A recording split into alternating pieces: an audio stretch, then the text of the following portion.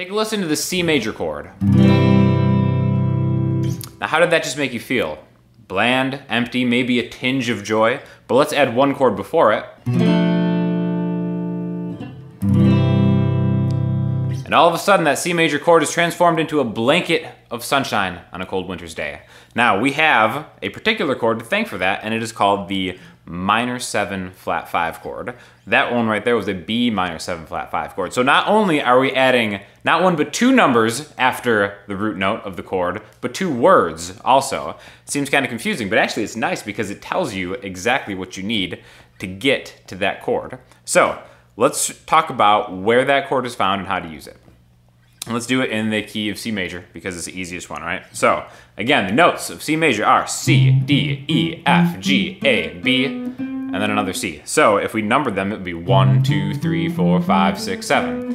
And as we've talked about before, to make chords out of this, we take the first, third, and fifth note from wherever you're starting at. And that makes a triad chord. So from the first note, which is a C, we'd get a C major chord. From the D, we get D minor, D, F, A. From the E, we get E minor.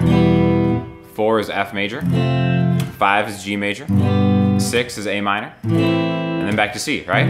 Usually we skip that. It's called diminish, but we're going to get to that in a second. Now, if we were to add a fourth note to that, the 1, 3, 5, 7, then we're starting to get 7 chords, which now we have a C major 7, a D minor 7, an E minor 7, an F major 7, a G dominant 7, an A minor 7, and then that brings us to the seventh 7 chord, which is a B minor 7 flat 5. So you can kind of think of it as kind of a minor chord, but really it's a little bit different, right? So for this one, we have a B, we skip the C, we go to D, skip the E, F, skip the G, and go back to A, right? So if we were to arpeggiate that, starting on a B, which is the 7th fret of the low E string, we'd end up with a B, a minor 3rd, a flat 5, and a minor 7. Okay, so let's learn some chord voicings to go with that. Let's learn an E string one and an A string one. Now, the one that I usually see is the one rooted on the A string, right? So the B on the A string is the 2nd fret. Let's take this. Your ring finger is gonna go to the 3rd fret of the D string. Your middle finger is gonna go to the 2nd fret of the G string. So far we have kind of like a D major shape, just up a couple strings, right? And then we're gonna add our pinky to the 3rd fret of the B string. So there it is, just the middle 4 strings, right? Now, this is a movable shape, so this is B minor 7 flat 5, C minor 7 flat 5, C sharp minor 7 flat 5, so on and so forth, okay? Now let's do one on the E string too. So again, the B on the E string is the 7th fret.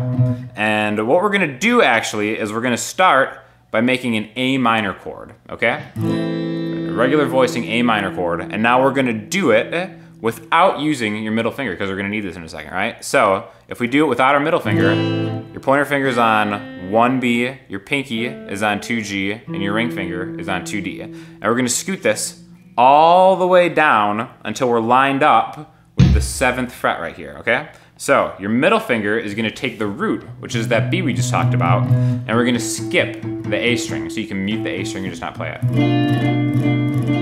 And that is a B minor 7 flat 5. So the A string voicing is here, and the E string voicing is here. Now, when would you use a chord like this? One thing you can do is to use it to bridge two other chords. So this is the 7th chord in the scale. If we were doing something where we were going from the 6th chord to the 1st chord, that 7th one rests in between. So in the key of C, we've got an A minor to a C, right? We could use it in between A minor, B minor 7 flat 5 C, right? So that really small part in between those two chords is adding tension, and then it's being released by the C chord. And since we're in the key of C, it's called resolution, right? Or resolving the chord. You have to be a real jerk to end a chord progression on the 7 chord, right? So like if we're doing like C, G, A minor, and then you just end it there, it's like you're a total jerk, right? Everybody wants you to just play the C, just get it over with, resolve it, it's done. These chords really do the dirty work of making other chords sound better, in my opinion, right? So this chord is kind of like an an ugly sound all by itself, but when used in combination with other chords, it makes them sound even better. So as we talked about before, this chord only occurs when it's rooted on the 7th note in a key. Now that doesn't mean you only have to use it in that one particular instance. In fact, one thing that's really cool is kind of replacing something else with it out of a key and then coming back to it to create even more tension. Now, for an example, let's go to that first shape we did, right? Where we did the A minor, but we didn't use our middle finger and we rooted it. So right now I'm rooting it on an F sharp, the 2nd fret of the E string, right? So knowing that this F sharp minor 7 flat 5 chord is essentially 75% of A minor, let's work it into the key of C and try to create some tension, right? So if we start with the 1 chord, C, then let's go right to the 7. Let's go right to the B minor 7 flat 5. And then go to the F sharp minor 7 flat 5, which is not in the key, but we're taking an F sharp from another key to add more of a color to it. So C, B, F sharp,